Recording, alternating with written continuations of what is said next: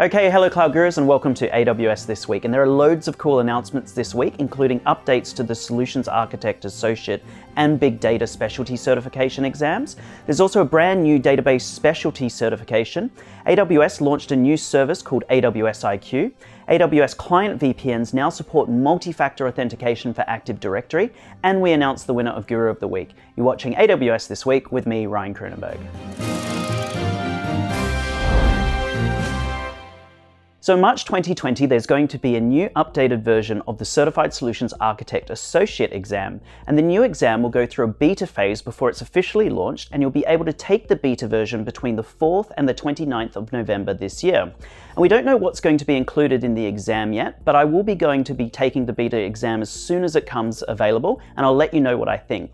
And if you take any beta version of the exam, you don't actually get your exam results immediately. You normally have to wait about 90 days or so to find out. But if you do pass, then you will be certified. However, if you fail, they will still give you a voucher to retake the exam for free. So there's going to be an updated version of the Big Data Specialty Certification. They're actually renaming this cert to the Data Analytics Specialty. And a new exam guide is now available, and the new exam will be in beta from December the 2nd until the 10th of January, with the updated exam expected to be released in April 2020.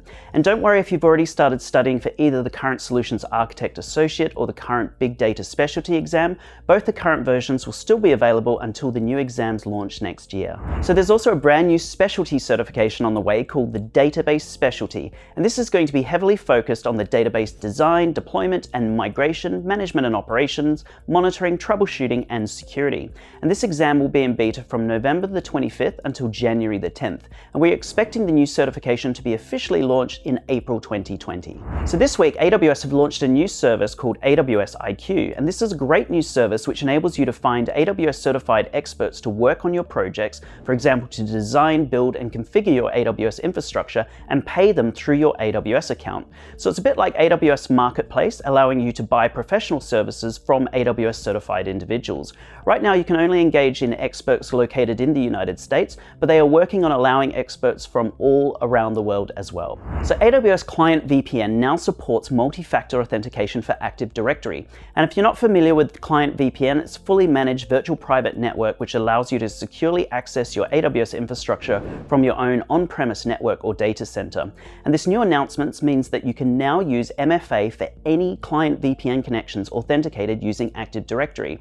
And this is a great new feature because it gives you an added layer of security when authenticating Client VPN connections. So on to Guru of the Week, and the correct answer this week was B. And the person with the best answer is Seth Hurley, who is a solutions architect working for Cortopia in the United States. So congratulations, Seth. There's an Cloud Guru t-shirt, sticker, and hand signed card on the way to you in the post, and you're also in the draw to win a free ticket to reInvent for 2020.